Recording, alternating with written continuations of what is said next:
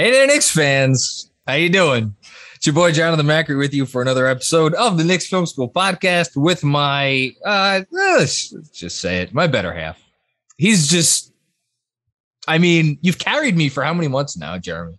It's been a few. Are your shoulders, how are your shoulders? Do you tan? Are your shoulders sunburnt? So does it make it even harder to carry me? You've seen this face and this hair and you think that I tan? Maybe that's your go-to. I don't know. No, I'm either mayo or I'm a lobster. There's really no in between. Like a lot of freckles, my freckles will get more significant when I'm spending time with it. Yeah, exactly. But no, this is really where it gets. So okay. Well, that's good. So your shoulders aren't hurting too much. Maybe your back is feeling it because I feel like I need to lose a few pounds. You look great though. That's very nice of you. How are you, sir, before we get started today? I'm good.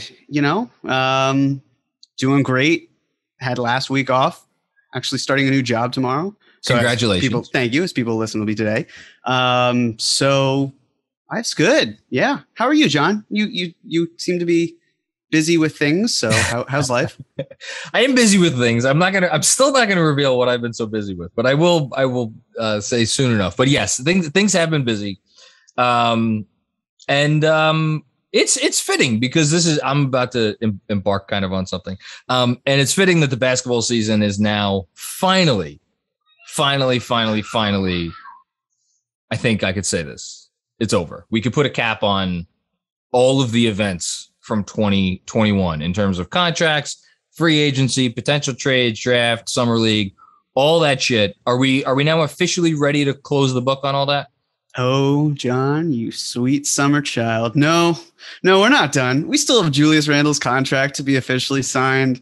And then before you know it, we have some, formalities of guaranteeing the club options for third-year Obi Toppin, Emmanuel Quickley, fourth-year RJ Barrett.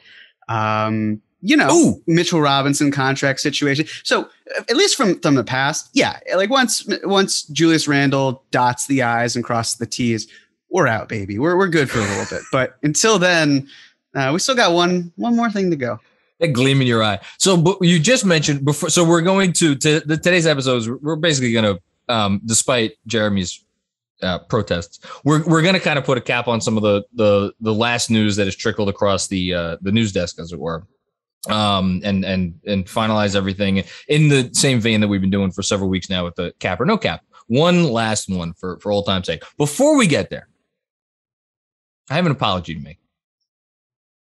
And I think the apology is direct. I think it has to be direct. Andrew, can you turn your mic on? Yeah, I'm here. I think the apology has to be directed at both of you. Go ahead. Yeah, we're ready for it.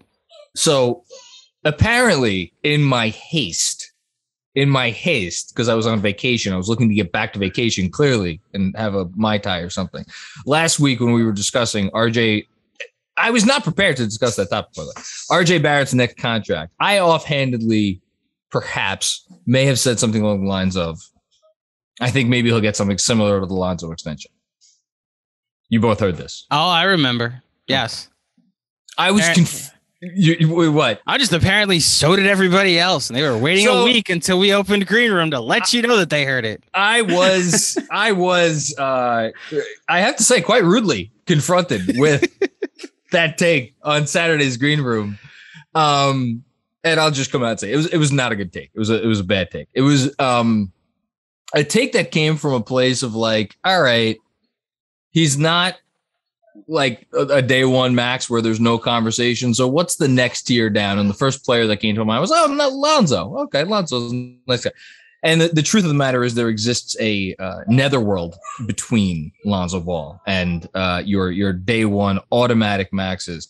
And so as I discussed, for anybody who heard the Green Room on Saturday or the podcast that came after it, I apologize for repeating myself. If I had to go back on what I said, which I'm going to do now, because I'm a man, I could admit when I'm wrong, is first of all, I misspoke or misthought in thinking, okay, 4 years, 5 years. He's getting 5 years, right? Unless he wants 4 years, which hopefully he doesn't. Hopefully he wants all 5 years. So at the rate that I proposed, that would have been 5 for 105. That's also wrong. 5 for 125. That's what he's probably going to get. I think both of you said that, and I just want to be the bigger man here and say that you were right and I was wrong. Jeremy, you first. I did, but I actually have been thinking it over, and I think 25 isn't going to be a max, and I think he's actually going to get a max contract. You really do? Okay. Again, I mean, and this was pointed out as well in comments that I happen to see. It's basically, like how many top 5 players who just have shown, or even not shown, the ability to be good enough have top 5 picks. Top 5 picks in each year's. Like there are plenty of guys who have been able to secure that bag without even being very good. Andrew Wiggins is one prime example. I mean, it's the sort of thing put up numbers. Where he did put up numbers. Right. Put up numbers. I guess it's the sort of thing with RJ where it's like, okay, the only reason he'd take a discount is because he saw Randall taking a discount and they want to worry about that. But I think there's kind of 2 prevailing thoughts here. The first is like, yes, he could take that discount and try to show a buy-in. But the second is it doesn't really matter. He doesn't have to take a discount because with the whole idea of Randall and the Knicks being hard capped and why Randall took the extension now to help mitigate the issues that might come about, the year after, the Knicks won't be hard capped. In 2023, there's pretty much that's correct. No shot that they would be because they'd be well above the luxury tax apron, assuming all goes well. So if that's the case, it's like, what is RJ saving money on? Why would he not take a max contract or why would he offer? You're saying the incentive to help the team out wouldn't be there. Right. Whereas for Randall, it was because his cap hold was much higher than what he's going to be paid next year, most likely. So that's the thing with RJ, where the only thing the Knicks really have to worry about at that point is luxury tax dollars that Dolan would be paying. And I don't think RJ Barrett's going to be like, hey, I want to save James Dolan some money because that's the right thing to do. It's his rookie deal, or excuse me, his first extension. He'll get paid. Knicks, I don't think will have a problem paying it.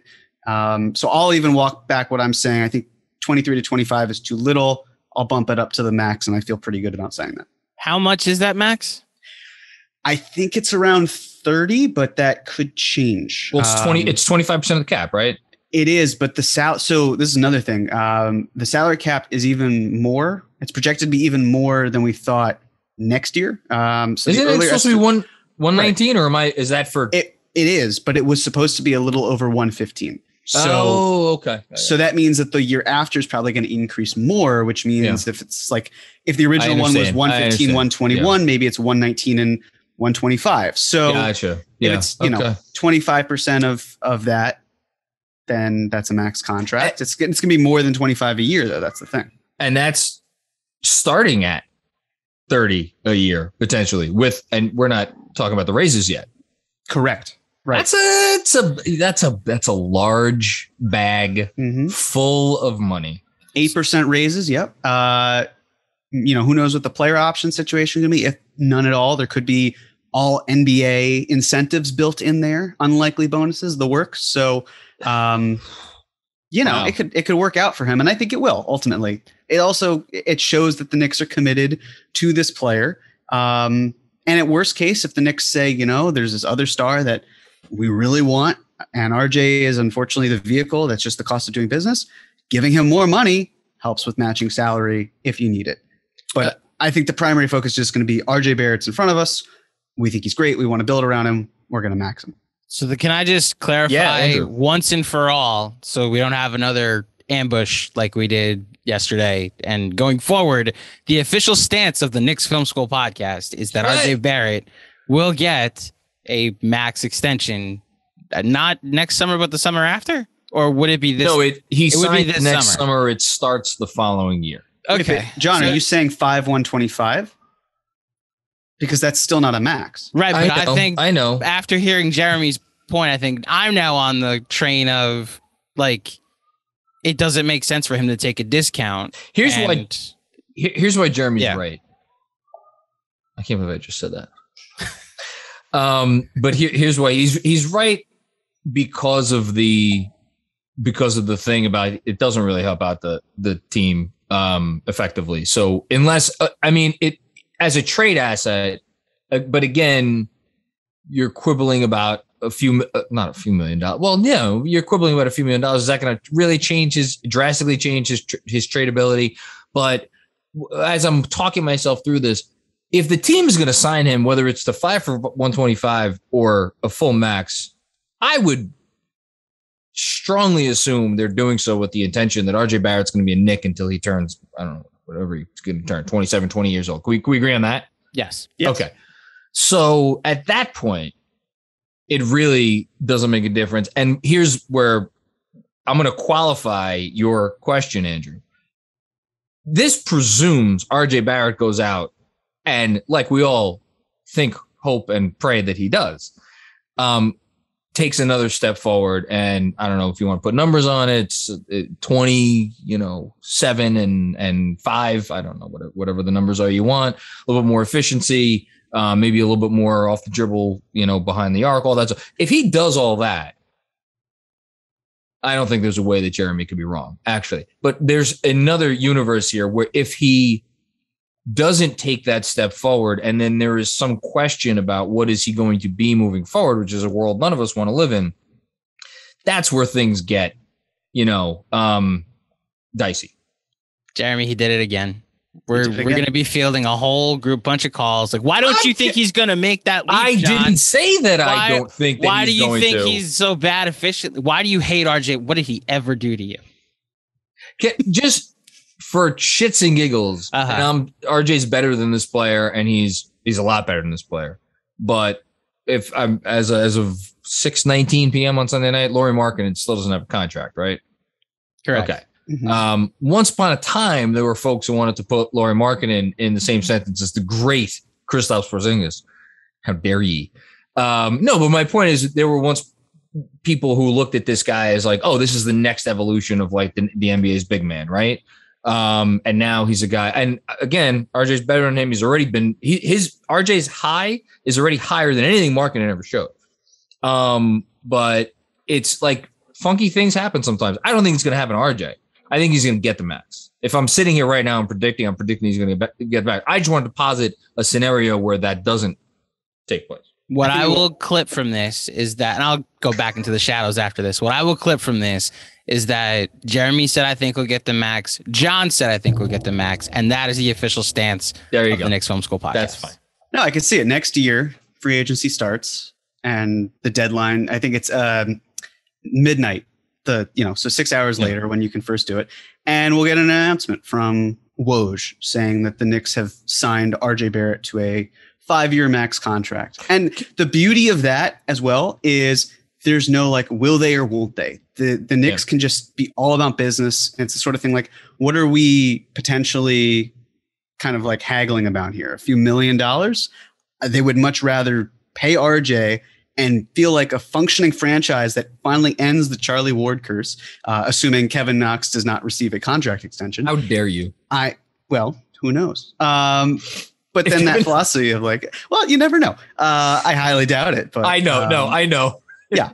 But but that sort of thing where you just get it over with. You don't have to worry about paying RJ because you paid RJ and you can move on. And it also shows a willingness and determination to build around the player that is an emerging star, at least what we're hoping for a year from now. And even so, and who knows, maybe by that point, he'll be a top 125 player in the NBA. But until then, Alex Caruso rules us all. And we just have to live with that.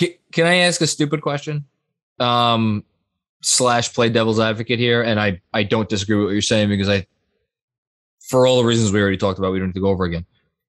DeAndre Ayton is still sitting here. And I guess if you want to throw Michael Porter Jr. into there, although there's an injury thing there, he seems like a weird guy.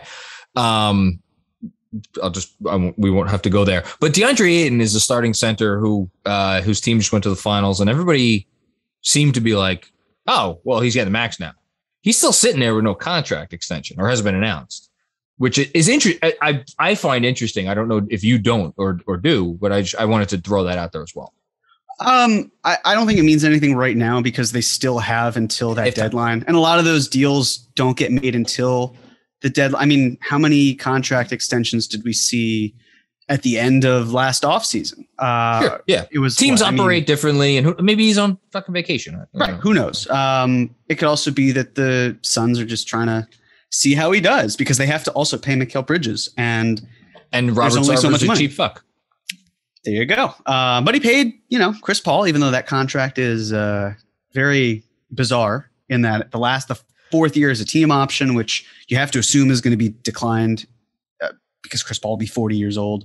And it's Robert Sarver, unless they trade Chris Paul somehow. But I can't think Chris Paul on a, large contract of like 30 million, 40 million. What is it? It's at least $30 million. It's 30 a year but it's only 75 guaranteed. But in any case, no, that's a good, I don't know. I wanted to throw that out there. Before we put a cap on the Knicks moves, do we want to talk about the Robert Williams extension? Do you think let's start, let me ask you, do you think it's relevant to Mitch? Sure. So for anybody who doesn't know, he signed for 54. So average annual of 12.5, something like that. 12.5. I thought it was a good contract for both sides. I guess kind of. So yeah, what do you think?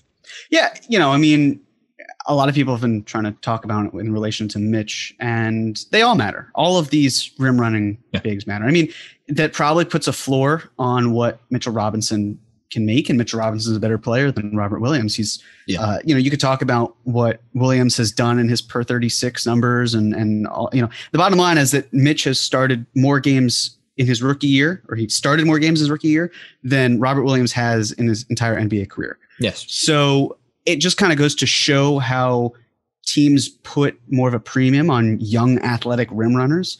Yep. And if you're the Knicks, they're handicapped from what they can do, because the Celtics could pay Robert Williams hypothetically up to 25% max contract because he was a first round pick. But Mitch was not. He was a second round pick. So the Knicks are limited, and basically it's around the same contract, but it's like maybe $3 million less in total. That 4 years, $51 million I've talked about before. It might be slightly different than that number, but that's the ballpark. So basically, if you're Mitchell Robinson, what you're saying is, do I want the Knicks to pay me now, similar amount, or am I comfortable betting on myself and waiting? Because Jarrett Allen just got $20 million a year. Yeah. So, again, I think Mitch's value is still around 15. It could be a little higher. I know a lot of Knicks fans maybe prefer Mitch to Jarrett Allen. I can totally understand why. But again, with Jarrett Allen, he really has not had the injury concern that Mitch has had. I think he's just a safer player. I also think he got an absolute ridiculous deal. I don't understand why Cleveland paid him 5 years and $100 million. But that's not the market. That's Cleveland. That's fucking Cleveland. That's the Cleveland tax. So if you had to wager right this second, does Mitchell Robinson not have his, whatever it would be, 4 for 56 or whatever the max he could sign for right now? Does he not have that because he doesn't want it, or does he not have that because the Knicks haven't offered it? If I had to wager a dollar on it, or a donut, let's wager a donut, I would wager it's because the Knicks haven't offered it. That's my gut feeling based on absolutely nothing other than, like, in my core, that's what I think. Yeah, I mean, we can't really wager a donut when on the same side, but I agree with you. It's the sort of thing with the Knicks where, before the season, before the offseason, I should say, I thought, okay, if the Knicks plan on going in on the 2022 free agent class, not really spending much money and trying to get there, then it makes sense to have Mitchell Robinson's cap hold on the books because it's really cheap. But then the Knicks decided to spend, and now Mitch's cap hold doesn't matter at all. No. So to me, it's like, well, then why didn't they make him a restricted free agent? Yes, they would have paid more this year, but maybe they extend him for 5 years. Like maybe they make it a 4-year contract, something that's longer at least, where they have him.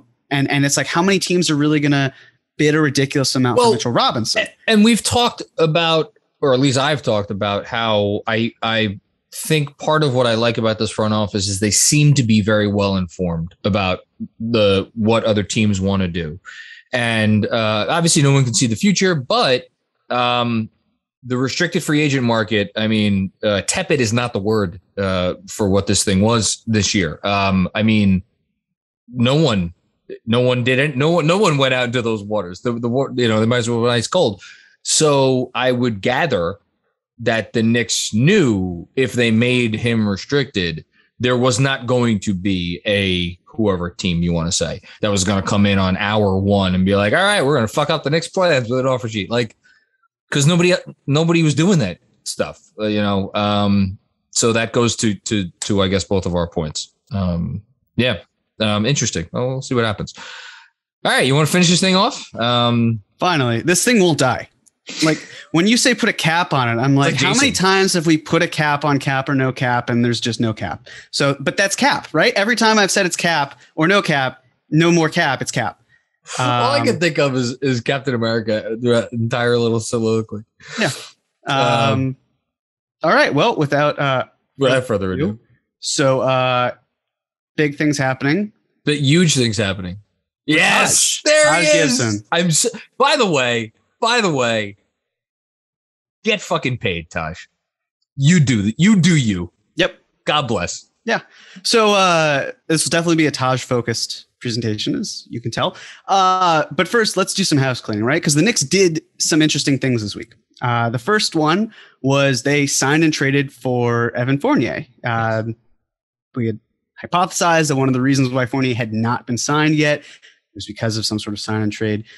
I really love that the Knicks did this because of the fact that it basically just like, yes, on one hand, they did give the Celtics a traded player exception of about $17.1 million. And I feel like if the Celtics had to hang a banner recently, it would just be like traded player exceptions because that's all they seem to do. But they even got 2 second-round picks out of it. Well, they got one because one of them is like a fake second, but the other is Charlotte Hornets second-round pick this year. So I just love how the Knicks have basically owned Wait, hold on. Wait, the other was the what? There were 2 picks that the Knicks acquired. Yeah, the top 55 protected Hornets pick for 2022.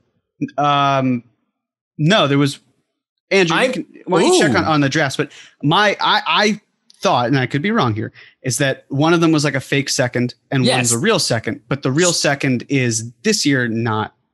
Oh, see, so I could be incorrect.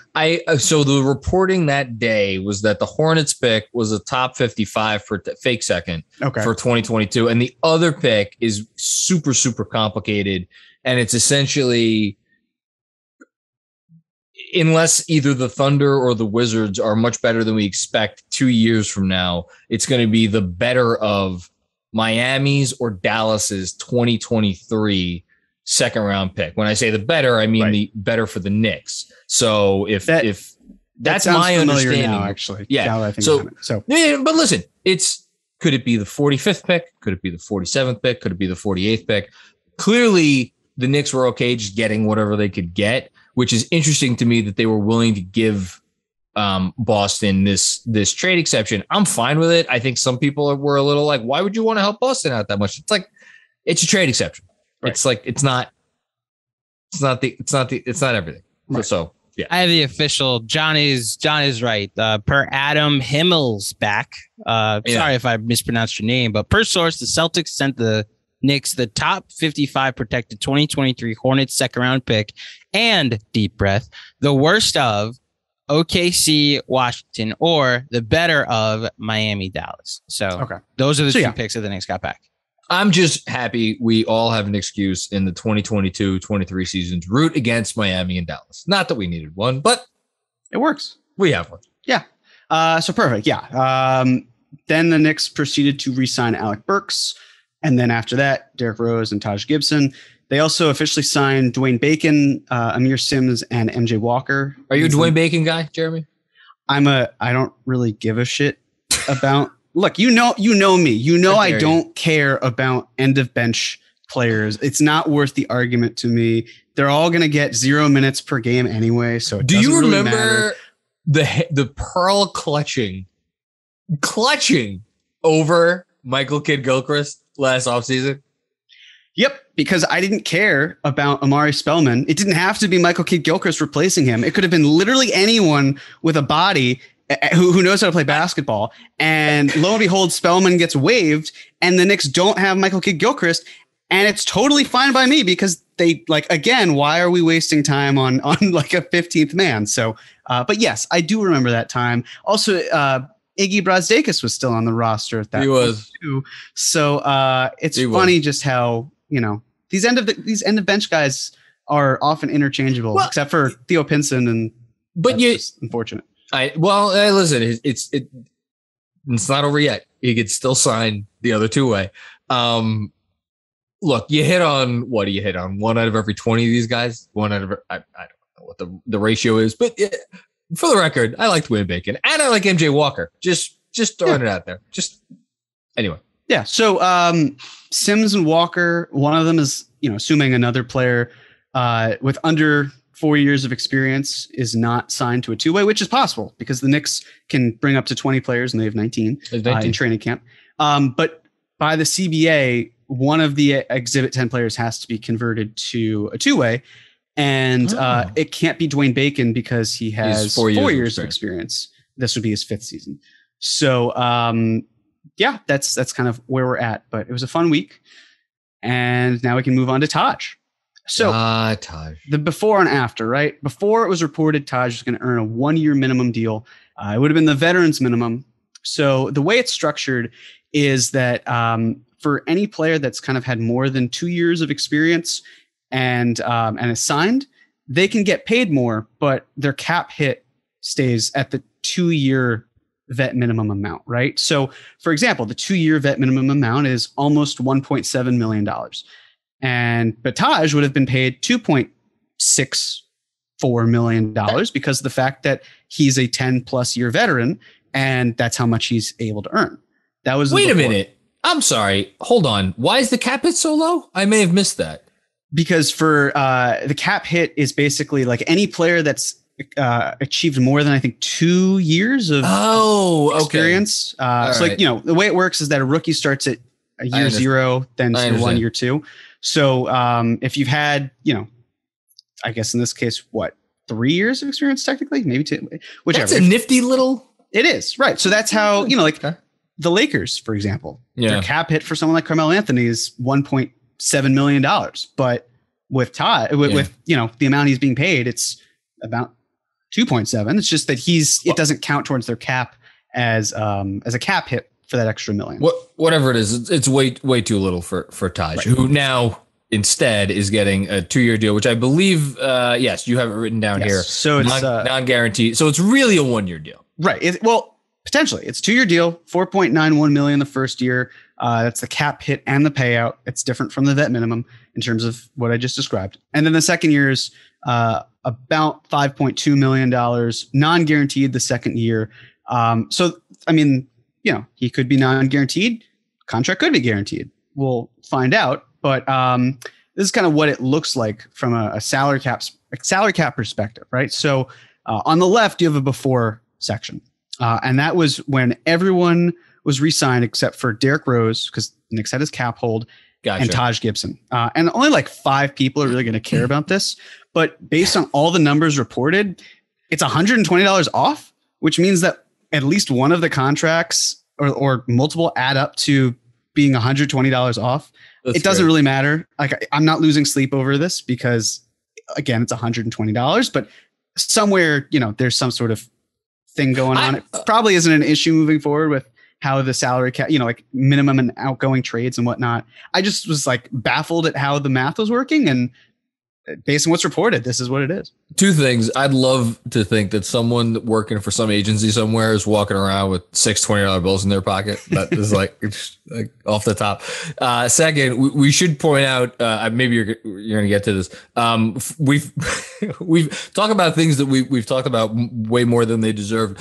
We keep mentioning Luca Vildoza. Is he going to get waived? Is he not going to get waived? Luca Vildoza did not get waived, and he didn't need to get waived to accommodate all of this. So I just wanted to point that out. It turns out a lot of the contracts that were reported had unlikely bonuses. Yes. So those bonuses then weren't included in the contracts, which meant there was enough room to keep Vildoza without having to cut him to make room and then sign him with the room exception, as I had kind of thought about earlier. Yeah. So then on the after section, once Derrick Rose is paid and once you have Taj Gibson paid as well, the Knicks are $8.36 million above the salary cap, which is fine. They're also hard capped because they took in Evan Fournier on a sign and trade.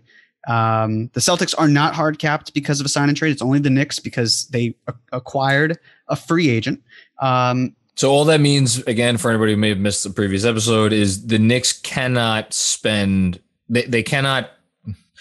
Their cap finagling cannot send their salary over the hard cap or the apron, which is, what is it this year? It's like 143. 143. It's irrelevant because I'm sure there's something the Knicks could do to get over 143. It's basically impossible for the Knicks to get to that point. So it really doesn't matter. There's $22 million between where they're at now and where the hard cap is. They're not going to be hard capped. They're not going to hit the tax apron. They are hard capped. It doesn't really matter, but that's just kind of how the outlook is right now. Can I ask your opinion on something? Because it's something I've been thinking about so for anybody on YouTube, obviously we're looking at this. For anybody who's listening on the pod, we have all the numbers in front of us for what the different Knicks are going to be making this year. And boy, are these just a lot of tradable salaries. Like these salaries they don't like a team might have one or two of them. The Knicks have like 7 or 8, like of like right in that sweet spot where you could finagle and compile stuff together. If you, again, we're wagering another donut. There's 2 donuts now. If you had to wager on and this is not answerable, but I'm just going to pose it anyway. Who is the most tradable salary the Knicks have? And I'm purposely being vague. Most tradable salary. Who do you think is the most likely salary to end up? That's the better way to ask it. The most likely salary to end up in a trade at some point between now and next summer. I'll say Alec Burks, honestly. Okay, interesting. The reason I say that is, I mean, you could say Nerlens Noel because of Mitch, but then, if Taj is non-guaranteed, who knows there. I guess the thing with Burks to me is that if the Knicks want to replace Burks, they can, because they can use the mid-level exception next year. Maybe if Quentin Grimes is taking some sort of step forward on the team, it's maybe not replicating what Alec Burks can do, but they feel like they can get away with it, that sort of thing.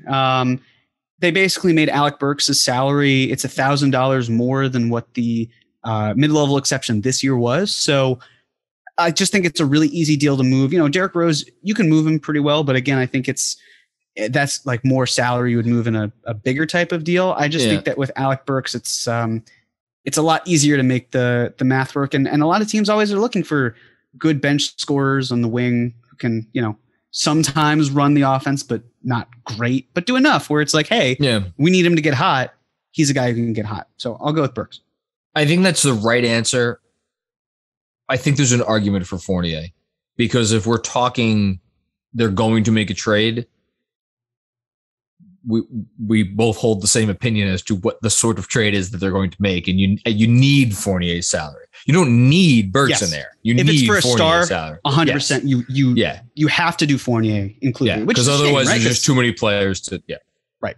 The math, and this is the other thing. I think when you're adding up salaries for some sort of player, a habit that a lot of fans have is like, oh, I have these 4 salaries that add up for this one player. Doesn't work like that, folks. You need to clear the roster spots on other teams. It becomes more complicated. So where the Knicks are set up, I feel like they're in a great spot. Well, but I will say, and I wrote about this a little bit, I think at some point this week, I do think because of the nature of their salaries, not definitely, but it makes it more likely, to me at least, Jeremy may disagree, that a trade happens next summer, like not in season, but next summer, because then at the roster spot issue is, not saying it's not an issue, but it's less of an issue because teams don't have as many players signed. So that's my 2 cents. I would agree, and maybe the deadline, but I think more likely is for the bigger fish is probably in free agency. So this is what now we have this year, and also looking at what next year kind of looks like in terms of the salary. So Knicks project to enter the 2022-23 season over the cap, as we've discussed before, giving them the non-taxpayer mid-level exception and the biannual exception. And that's going to be over $10 million, right? The non-taxpayer mid-level. Correct. It should, or at least around 10 million. I mean, if the last one was 9.5, so it'll probably be about 10. It's good money. It's not bad. Yeah. So that's the other thing. And Mitchell Robinson's cap hold changed on Spotrac for what it's worth. They're saying it's 190% of what he's earning this year for more nerdy math. Doesn't really matter because again, the Knicks are going to be over the salary cap. Yeah. So his cap hold is kind of irrelevant. But really it's just, we're looking at 15 players here. 13 of them are basically signed next year. One of them being Vildoza, which is non-guaranteed.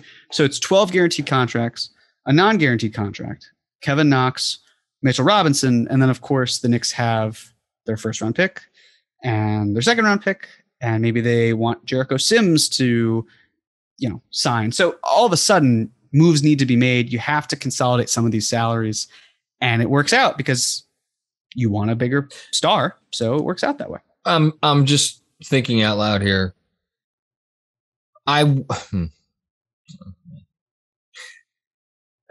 We haven't talked about it, but a few more names will come off the board for next summer. Marcus Smart's no longer available.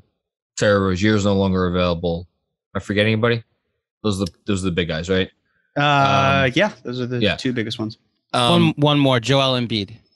Oh yeah, well, he wasn't not next summer, but he's off the board going forward. So I'm just saying, next summer's unrestricted free agent market has a chance to be not only the worst in NBA history, but again, I'm putting Levine and Beal aside, but after those guys, it has a chance to be monumentally, really, very quite bad. I just wonder. I would struggle to foresee a scenario where the Knicks had Mitchell Robinson on the team without signing into an extension for the entire year, because I just have to somebody's going to be sitting there with money and going to want to go back to their owner and be like, hey, look at this thing that we got. Look at this, I don't know if you agree or disagree, Jeremy, but that's just I'm just thinking about this now, and as I'm hearing you talk. No, I agree. As I've said, it's the sort of thing where I feel like you have the deadline. You hope to extend Mitch. If not, you can't extend him during the regular season. You can. You cannot. You can. The deadline. That's the deadline. But I'm pretty sure we'll get clarification from later on. But I am of the belief that you can't extend him past that point. That is the deadline, because he will be a pending free agent. Yeah, because of the nature of his contract, again, it's not a first round pick extension. It's just a regular contract. I was under the impression that they could extend him into the season, but maybe I thought he couldn't. But at this point, I've kind of now spin zone myself to the point where I'm really not sure. So we'll get clarification on that. We'll get clarification on that. Yes, but this is the other thing to think about as well, is the Knicks have not been incredibly risk. I should say this. They don't take risks. They don't take risks. Thank you. So it's the sort of thing where if you're looking at the next summer and there's a risk that Mitchell Robinson could walk for nothing, is that a risk that they're willing to take? Nope. Everything we've seen, it doesn't really feel like it. No. So that's why we'll keep an eye on something. But that's what it looks like. Worth keeping an eye on. And again, the best free agents are probably TJ Warren, Aaron Gordon, Ingles, baby. You don't like Aaron Gordon? Yeah, I do. Not for this team though. Dennis Schroeder? Come on. Okay. Enough's enough. But yeah. Nurkic? Valanciunas? It's just getting progressively worse. So yeah, but that's what it looks like. Again, yes. I'm happy the Knicks spent. They'd be in a very miserable position if they didn't, and it would just be it would be very detrimental moving forward. So with Taj, use it or lose it. This is something that Bobby Marks said in his video, and he's absolutely right. Basically, the Knicks had the opportunity to use their room exception or not. They had 14 guaranteed contracts and Vildoza, assuming Vildoza's staying, and I'm including Taj as one of those 14. If we have a full roster of 15 players and the room exception is going unused, might as well just use it. Give it to Taj.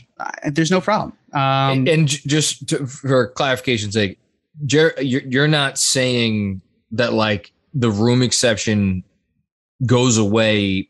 They could, for anybody wondering, I know there's somebody out there listening wondering this. Yes, they could have signed Frank Ntilikina to the room exception if they wanted to, but look at the roster, look at the presumed rotation, look at all this stuff. Like they're stocked. Like there's no more like it makes sense to give the money to the guy that's here and that's going to play and that's a valued, right?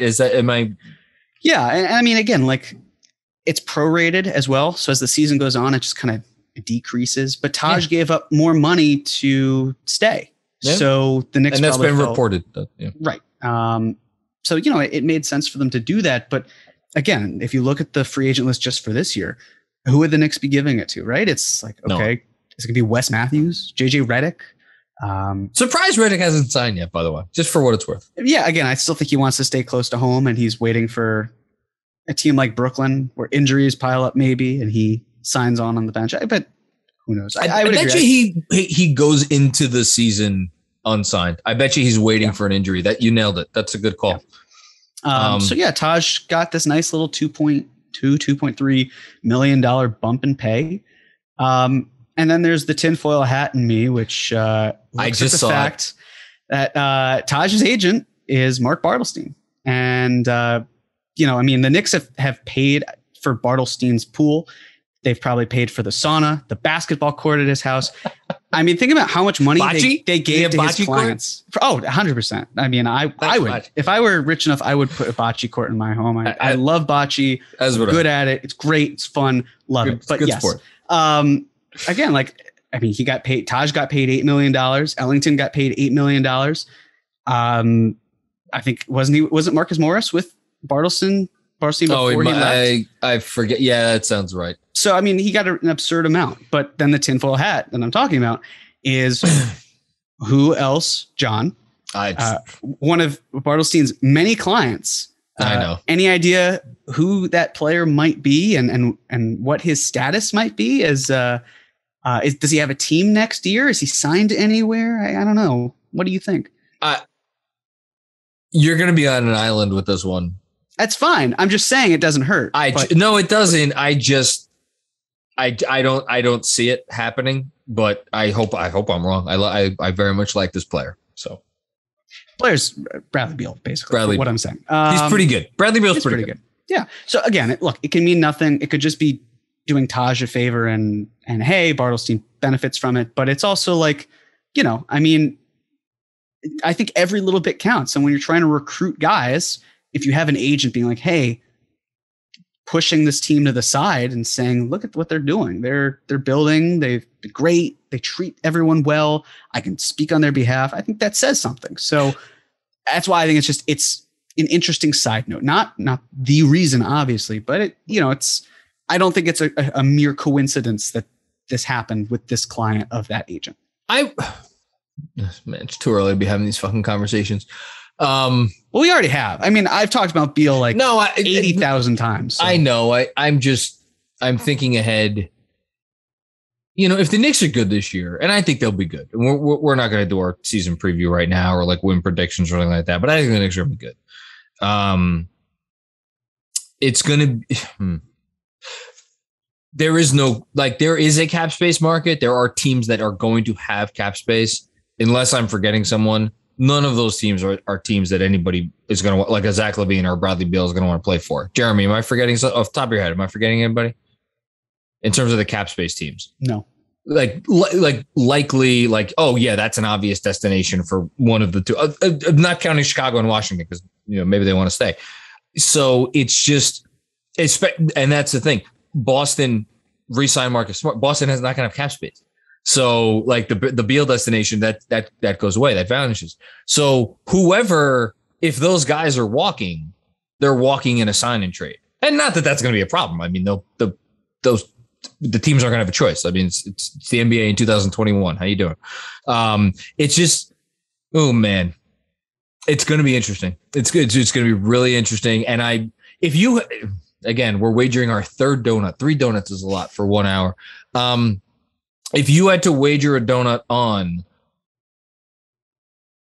at the trade deadline this year, 0, 1, or both of those guys, I'm not going to say gets moved because who the hell knows, but their teams really really, really explore the market, like in a Lowry way this past year, what would your wager be? It would be 1, and it would be the Bulls. Sorry, it would be the Wizards. It would be the Wizards with Beal. The reason being, I think that the Bulls are all in on this core, and they've sunk too much into this for them to even give the idea of Zach LaVine leaving. Yeah. And I think they could be like, hey, if you leave, look at the market. You're not going to go to a bad team, which means it has to be a sign and trade. And we're willing to give you a huge max contract. So that's what we think. Can you imagine if they trade? It would be so a fucking disaster. Yes. But at least with the Wizards, it's a different situation, right? Because if they stumble, it could be, what do we really have? It's like Spencer Dinwiddie and Davis Bertans and several young players. So, and that's why I said earlier in terms of maybe, yes, the offseason is probably the favorite, but I mean, at the trade deadline, if it's the sort of thing where they're opening up shop and the Knicks feel like this is their window, because if Beal were traded to another team, that he probably resigns there. So let's try to make a deal. And then someone else comes along where you still have the ammo left over, because I don't think Beal at the deadline would cost that much. Well, it would certainly be more than what you'd get for a sign and trade. But it wouldn't be, this exorbitant amount, because you're basically looking at it like, hey, it's hopefully 30 games of this player. He resigns, and boy, would that market be fascinating. Oh my God. Because he's not at that point, he can't give a team an assurance.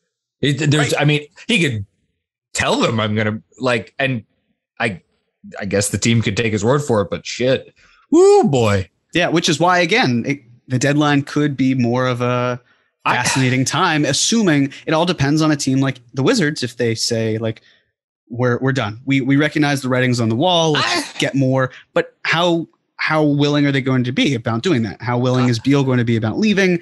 It's all fascinating stuff. I think I'd bet on 0. If I had to bet on, I'd bet on 0. I think the Wizards will be good enough. I like Dinwiddie, as I've noted many times. I like Dinwiddie. I think he's a good player. I like what they did this offseason. I think they're going to be decent enough. Maybe they'd be better than decent. It wouldn't shock me. I just think there's so many good teams or teams that got better in the East that it's like, are the Wizards getting a top 6 seed? I don't see it. Yeah. So are we talking about like a play-in game? They'll be in the running for a play-in. I know, but how exciting is that? Where it's like, hey, pretty much one of the better iterations of our teams is probably going to be, we are back where we were last year. I mean, the difference with the Knicks, where if the Knicks are back where they are next year, it's that the Knicks overachieved with, crap backcourt talent, especially at the point guard spot. Well, so they got one in better. particular. Right. So we'll see. But I want to talk about Myles Turner just because it has been raised. Goodness. Can't we leave this behind? I would like to. I really would, but I had to mention it so we can then leave it behind. But the whole idea of if Taj counts as more salary for Myles Turner, maybe it does. But the point is the Knicks have more to work with at least. So the way it works with Myles Turner, and then I hope we don't discuss him for quite a while, is that for any outgoing salary that's a little bit more than $6.5 million to $19.6 million, it's the outgoing salary plus $5 million for matching. So in this case, since Turner has a cap hit of $18 million, the Knicks basically have to send out at least $13 million, right? Because $13 million, add the 5, $18 million, the math works there. So, if you had Gibson beforehand, it wouldn't have worked, but now it does. And I showed Obi as an example. Now it has to wait until after December 15th. Right, of course. But again, this is Turner won't be traded before the season anyway to the Knicks because of, as we've talked about, how the math would shape up, unless it were something like this, like Obi, Knox, and Vildoza. That works. That's like one of the only iterations that really has that ability to match. It works if you want me to shoot myself in the face. Right. And again, I think Obi should be available in the right deal. This just isn't the right deal. This is not the right deal. Right. And then again, Taj, swap out Obi and put Taj in there. That works instead. So there are moves that can be made. It's just a question of if that were the idea for the Knicks. Like if they were trying to sign Taj as a way to move him, you could include him in something like this, and it would work out that way. But I don't see it necessarily happening that way. I don't see it either. I will say this, something that I was dead wrong. Man, I'm opening the show with I was dead wrong about something. I'm closing the show with I was dead wrong about something. I was dead wrong. I thought Kevin Knox would be moved this offseason. I'm really surprised he's still here. And I wonder, again, similar to the Mitch question, what do you think it is? I wonder if it's more, oh, wow, this organization still has belief that he could be something. Maybe they took Calipari's, it's going to take 3 years as, a little bit more serious.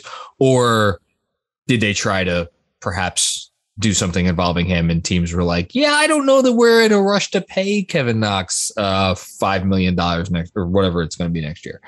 So, yeah. Well, let's look at the two other test cases or case studies, right? I mean, Dennis Smith Jr., it was Dennis Smith Jr. in a second round pick, and that's what got Derrick Rose. Frank Ntilikina is unsigned. Dennis Smith Jr. is unsigned. It's just the entire Steve Mills era is just so polluted that I think it's leaving a stench, and there's no time and ability for Knox to crack the rotation. So again, I still maintain, I think eventually he'll wind up in a place like Oklahoma City where they can get to the cap floor and he won't help them win games and they can tank away in peace, because Knox certainly isn't going to help them win too many games. But until then, I feel bad that he's kind of going to be stapled to the bench. I would like to see him go elsewhere just so he can try to continue his career. I'm not. It's just, look, we always presume health, right? We always presume everybody, all these conversations we have, it's who's going to be in the rotation? Oh, how dare this person not going to be in the rotation? Nobody stays healthy. One Knick played 72 games last year. It was RJ Barrett. And he was one of 20 guys in the league to do that. Guys are going to get hurt. It's going to be really interesting next year. Well, if name your guy, Fournier, RJ, Quickly, Burks, any of those guys, Obi, Julius, any of those 6 guys, if they get hurt, which way Tibbs goes? Cause it might be Knox, might be Grimes, maybe it's Dwayne Bacon to bring it home the bacon after all. I don't know. If he's here, I think maybe he's here for a reason, but we'll see. We'll see what happens. Yeah. So to bring it on home, again, will Taj be moved? Maybe not. I'd probably wager that he isn't, but I don't think so. Having a second year is non-guaranteed. I think that's worth noting for salary filler reasons. Sure. I think primarily it's just a favor to a great locker room presence who can serve as an assistant coach and also play. And he's insurance, if another big man is moved or even if a big man gets hurt, someone like Mitch is traded or injured, Taj can fill in admirably. Noel can fill in too. May not be as good as, come playoff time, but you can hold down the fort with those guys. So that's really kind of where we're at with Taj. But I'm just glad he's back and I'm glad he's making more money because there was no reason for him not to. He is a great Knick, great human being. If anybody out there listening to this is my plea. Ready for this, Andrew? This should be the promo. If anybody out there knows Taj Gibson or knows someone who knows Taj Gibson, if you could convey the message that Taj Gibson is my favorite Knick, the host of a Knicks podcast, their favorite Knick is Taj Gibson. Get that message to him. That's all I want. You don't have to ask him for anything. I just want him to know that he's my favorite Knick. That's all. You got that, Andrew? I got it. The thing is, you have it, Andrew? I got it officially, Jeremy. Do you have it though? Did you get it? Could you say it again? I don't appreciate this, by the way. Don't appreciate this. Here's the problem, Jeremy. The person I would ask to convey that message would be John, the guy with access to post-game media Zooms. What would Taj do if he was on a post-game next year and I was like, hey, Taj, John Macker, Knicks Film School, I just want you to know you're my favorite Knick. You're the best. Brilliant idea. Hold on. This is the 1,000 patron reward officially. If we get to 1,000 patrons, John will do that. Fuck. Come on, at that point. When John loses access to asking questions at the Knicks, we've got 1,000 patrons at that point. I don't care. I'm not gonna lie. When the Knicks, this is embarrassing. When the Knicks put out their hype, they put out a hype video. At some point last week, whatever. And the first quote in the hype video was Taj talking about whatever stuff. I was like, fuck. I think I asked him the question that got him to say that. I literally turned to Rosina and was like, John asked him that question that prompted this response. So I went back in my, because I'm doing them now on here, so I have to record the voice stuff in on my little app of, what is this? Voice memos. So I went back and listened to the voice memo from that, and I was like, shit, I did ask him that question. I was very happy. There you go. We've accomplished a lot over the last year, and as this being the end of the basketball year, we can reflect. I also, just speaking of Patreon, shout out to, we did another live watch for our Ewing tier. Vivek is in the chat, the regular chat. It's super because it's the Ewing tier. Yes. Mm-hmm. So Vivek, shout out to you. Anybody else that tuned in and that gets to watch it on replay, shout out to you. And then anybody that wants to watch a little pre-show banter, a little post-show banter, and wants to join us post-show, you can through our Ewing tier. But I'm a Taj Gibson stan a little bit, So if you're not a Taj Gibson stan, something's wrong with you. I agree. Yeah. That's all I'm gonna say. I agree. Okay. Andrew, anything else from you? That's it from me. Fun. Are we not saying what's happening the next 2 weeks? Are we? I can cut this out. Only the people in. No, leave it in. Leave it in. Only the people in Ewing till we're here. I'm not going to be on. I'm not going to be. So, man, this is what episode are we up to? I think this is 380. The next 5 shows, John will not be. This is 380? All right. Shit. My goodness. So I have appeared on every one of 380 episodes of this podcast. I will, am I recording the intro for Wednesday? No. Okay. I will not be on 381, 382, I guess 383, 384, 385. That's 5. Yes. Yes, that's 5. So Andrew and Jeremy will be in my place, doing a much better job than I do. And I will reveal surely why I am not on. It's a good thing. I'm a little busy. Yeah, you're busy. And in the meantime, Jeremy and I will talk about nothing but Knicks over the next couple weeks, which will be kind of fun. Yeah. I'm looking forward to it. Yeah, me too. All right. Got some really cool guests lined up. That's the thing. Don't, I mean, no offense against Andrew. Cover your ears, guys. No offense against these guys. You're going to want to tune in for the guests. Okay. I was like, what am I covering my ears for? It's like, no offense to Andrew. I was like, well, wait a minute. And also, you have to edit the podcast. Right. So like, I will know who's on the podcast. You have to listen to it. I also helped book a couple.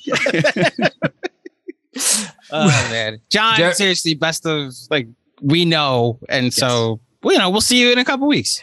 Yes. Jeremy, fantastic job as always. Anything else from you before we get out of here? No, that's it. I'm looking forward to the next 2 weeks. I mean, I'm always looking forward to Sunday pods, but this feels different, It feels a little different.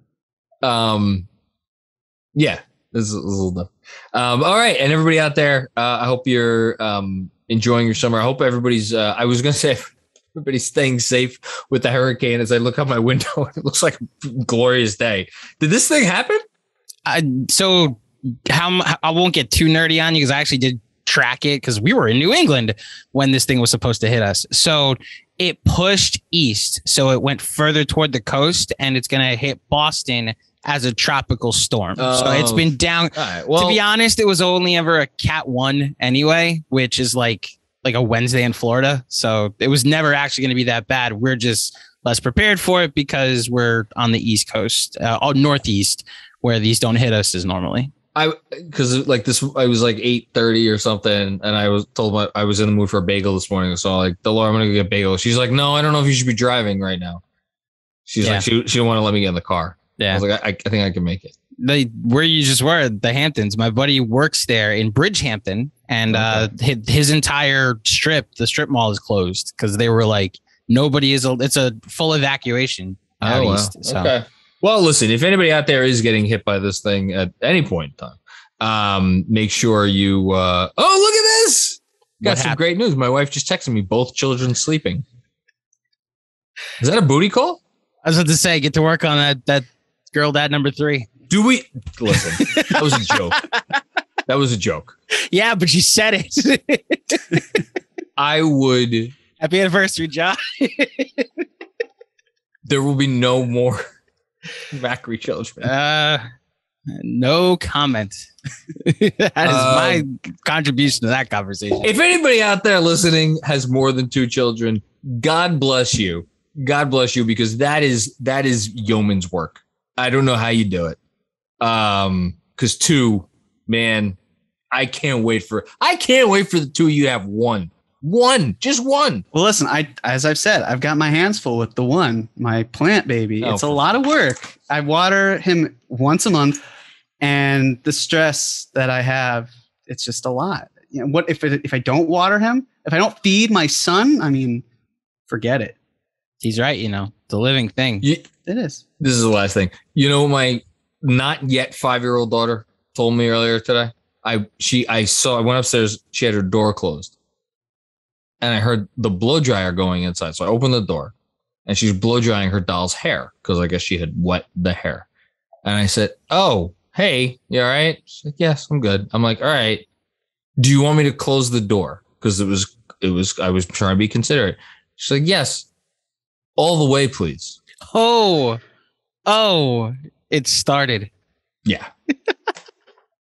We're there. My baby is the Knicks Film School podcast. So thankfully it never needs me to close the door. Thank goodness for that. Okay. I hope you've enjoyed, everybody out there, this lovely banter to end the show, and our final for real. Final cap or no cap. Thanks, obviously, Jeremy. You're amazing. Andrew, what can I say? And most of all, thank you out there, all of our listeners, for making this what was a really great season. Got some really fun summer content over the next couple of weeks, and then before you know it, we'll be back at training camp. So hope everybody's well out there, and we will talk to you soon. Peace out.